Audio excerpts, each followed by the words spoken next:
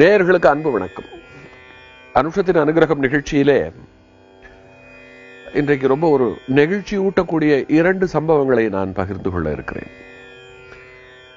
ஒன்று, ஒரு வேத பண்டிதர், வேதத்திற்கென்றே வாழ்ந்தவர், வாழ்நாள் முழுக்க வேதத்தில் என்ன சொல்லி இருக்கிறதோ அதன்படி நடந்தவர். தஞ்சாவூர் அருகில் உள்ள நல்லிச்சேரி என்கின்ற கிராமத்தைச் சேர்ந்த வேத பண்டிதர் சாம்பசிவ ஸ்ரௌதிகள் என்பது அவருடைய பெயர். ரொம்ப அருமையா வேதம் சொல்லி ஒரு எளிமையான வேத வாழ்க்கை வாழ்ந்த அவர் பெரிதாக வீடு வாசல் காடு கழனி என்று சொத்து சேர்க்கல, அவருக்கு சேர்க்க தோணல. அவருடைய காலத்திற்கு பிறகு அவருடைய மனைவியும் பிள்ளைகளும் மிகவே சிரமப்பட்டார்கள். அப்போ அவர்களுக்குள்ள ஒரு சிந்தனை, அப்பா காசு பணத்தை பொருட்படுத்தாமல் வேதம் வேதம் வேதம் என்று சொல்லி வாழ்ந்து விட்டு போய்விட்டாரே, நாமல்லவா இப்பொழுது கஷ்டப்படுகிறோம், நம்மையும் இப்படி கஷ்டத்தில் விட்டு விட்டு போய்விட்டாரே அப்படின்னு ஒரு பக்கம். அதே சமயம் அவர்களுக்குள்ள ஒரு செருக்கம் இருந்தது. அப்பா பணம் பணம் என்று பணத்தை மட்டுமே குறியாக கருதி வாழவில்லை. தன்னுடைய பிள்ளைகளும் தன்னை போல எப்படியாவது நல்ல விதமாக வாழ்ந்து விடுவார்கள், வேதம் அவர்களை கைவிடாது, நான் செய்த புண்ணியம் அவர்களை கைவிடாது அப்படின்னு அவர் நம்பியிருக்கார் என்று அவர்கள் தங்களை தேற்றிக் கொண்டு ஒரு முறை பெரியவரை தரிசிக்கப் போகிறார்கள். ஒரு சமயம் ரொம்ப கஷ்டம். சில நேரங்களில் நம்முடைய வாழ்க்கையில அந்த மாதிரியான தருணங்கள் வந்துவிடும். சொல்லி அழுவதற்கு கூட யாரும் இருக்க மாட்டார்கள்.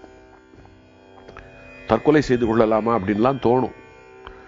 ஆனால் அந்த நிலை ரொம்ப சீக்கிரம் மாறிடும். அதெல்லாம் வந்துட்டு போனாதான் நமக்கு இன்பங்கள், பலவிதமான இன்பங்கள் இருக்கிறது, அந்த இன்பங்களுடைய தன்மை நமக்கு தெரிய வரும். துன்பமும் இன்பமும் கலந்ததுதான் வாழ்க்கை. அதனால துன்பம் வருவது நல்லது. ஏன்னா துன்பம் வந்துவிட்டு போகும்பொழுது நிறைய பாடங்களை கற்றுத்தந்து விட்டு போகிறது. ஆனால் இன்பம் என்ன செய்கிறது தெரியுமா? மயக்கி விட்டு போய்விடுகிறது.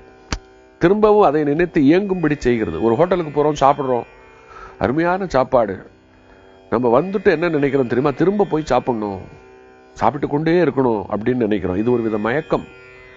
ஆனால் துன்பம் இருக்கு இல்லையா, அது எச்சரிக்கையை செய்கிறது. நீ இப்படி எல்லாம் போனா கஷ்டப்படுவ, ஜாக்கிரதை என்று ஒரு எச்சரிக்கையை கொடுத்து நம்ம ரொம்ப கவனமாக நாம் வாழ்வதற்கு அது நமக்கு வழி செய்கிறது. பாடம் பெருசா மயக்கம் பெருசா? பாடம் தானே பெருசு. ஆகையினால ஒரு பக்கம் நாம துன்பத்தை கண்டு அஞ்சினாலும், துன்பம் கூடாது என்று முயற்சி செய்தாலும், துன்பத்தை போல ஒரு நல்ல நண்பன் உலகத்துல இல்லை. இதெல்லாம் இது என்ன சார் பெரிய பேசுறதெல்லாம் தத்துவமா இருக்கு, அனுபவிச்சா தெரியும் அப்படின்னு எதிரில் இருக்கிறவங்க சொல்லலாம். ஒரு பேச்சுக்கு சொன்னேன். ஸ்ரௌதிகள் குடும்பமும் இப்படி நினைத்து பெரியவரை சந்திக்கும் பொழுது தங்களுடைய கஷ்டத்தை வாய்விட்டு சொல்லுகிறார்கள். ரொம்ப கஷ்டப்படுறோம் பெரியவா, இன்னும் சொல்ல போனால் நாளைக்கு அடுப்பு பற்ற வைத்து சமைப்பதற்கு வீட்டில் அரிசி இல்லை அப்படிங்கிறாங்க. ஒரு வேத விற்பனர் குடும்பம் இப்படி கஷ்டப்படலாமா? பெரியவர் எதுவுமே சொல்லல. அவருக்கு மனசுக்குள்ள கஷ்டம், என்னடா அது அப்படின்னு சொல்லிட்டு. பட் அவருக்கு தெரியும், காரணம் இல்லாமல் காரியம் இல்லை. ஒருத்தர் இப்படி இருக்காருன்னா அதற்கு பின்னால மிகச்சரியான காரணம் இருக்கு. காரணம் இல்லாமல் இந்த உலகத்துல எதுவுமே கிடையாது. ஆகையினால அவர் எதுவுமே சொல்லல. ஆனால் இவர்கள் என்ன நினைத்து விட்டார்கள், என்னடா அது உதவி கேட்டோம், செய்யறேன் அல்லது செய்ய முடியல சொல்லணும், பெரியவர் எதுவுமே சொல்லலையே அப்படின்னு நினைக்கிறார்கள். ஒரு 2 நாட்கள் அங்கேயே தங்கி இருக்கிறார்கள். அங்கேயே சாப்பிட்டு கொண்டு பெரியவரை தினசரி நமஸ்காரம் செய்து கொண்டிருக்கிறார்கள். அப்பவும் பெரியவருக்கு எதுவும் சொல்லல. இவரை கூப்பிட்டு ஒண்ணுமே சொல்லல.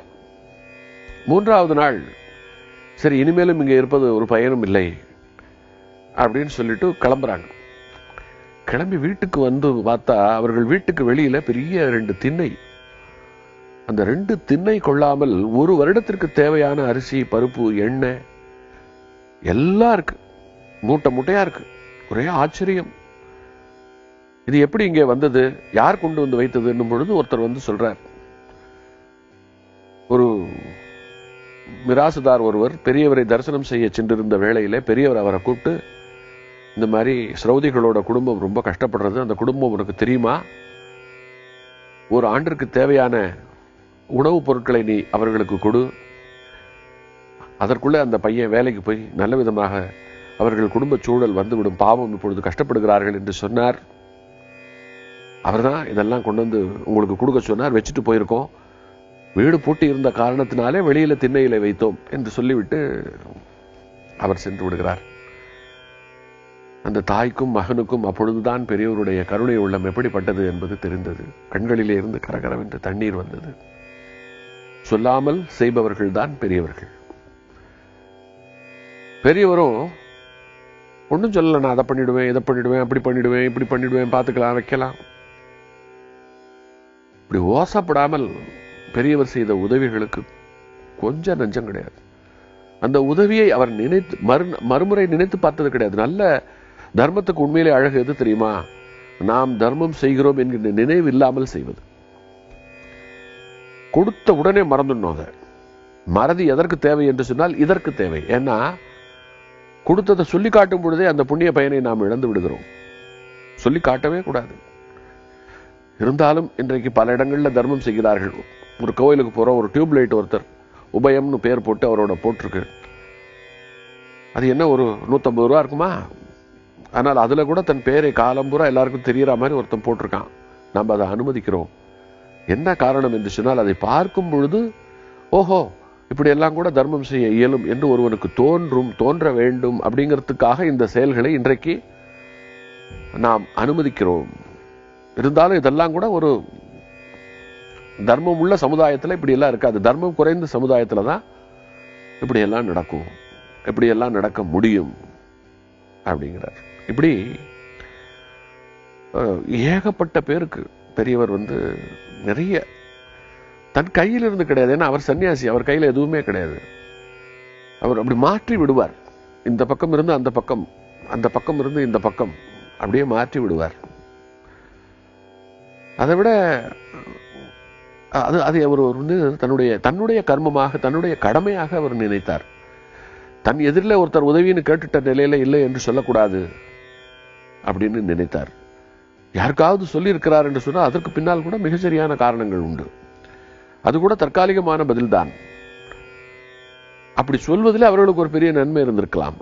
இப்படி நிறைய அவருடைய வாழ்க்கைக்குள்ளே புகுந்து பார்க்கும் பொழுது ஏராளமான சம்பவங்கள். இந்த நிகழ்ச்சியில அந்த சம்பவங்களை எல்லாம் சொல்லும் பொழுது நமக்கு நாமும் எப்படி வாழ வேண்டும், நாமும் எப்படி நடந்து கொள்ள வேண்டும் அப்படிங்கிறதெல்லாம் அதுக்கு தான் இந்த நிகழ்ச்சி, அதுக்கு தான் இந்த பேச்சு.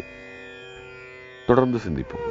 காஞ்சி நகர் உரையும் காமகோட்டி குருவே, காமகோட்டி குருவே, காமகோட்டி குரு